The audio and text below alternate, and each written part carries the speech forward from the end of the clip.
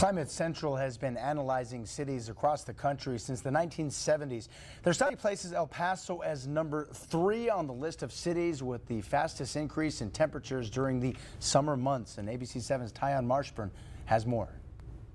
The study found that many cities across the United States experience more abnormal summer days than in the 1970s. The desert Southwest has seen some of the strongest rises in temperatures. Climate Central studied 241 cities across the U.S. during the months of June, July, and August.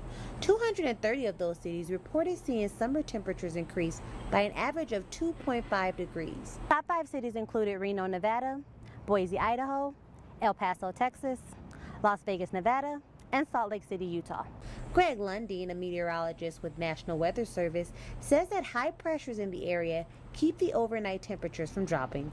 El Paso's seen a lot of growth over the years too, and that's allowed temperatures to rise just from all the pavement and concrete. But I really think it's just we've seen a general pattern shift right now, and we're just waiting to see how permanent it becomes and how extensive. El Paso wasn't the only city in Texas on the list. There was also Houston, McAllen, Austin, Odessa, and Bryan. I think we're going to see longer and drier hot summers.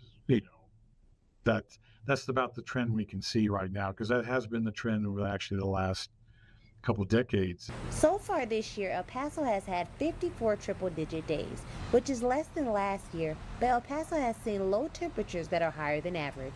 It's a difficult science because things take place over not just weeks, days, months, years, decades, and even centuries. For more information on heat and climate change, look for this story on KVIA.com. Reporting, Tyon Marshburn, ABC 7.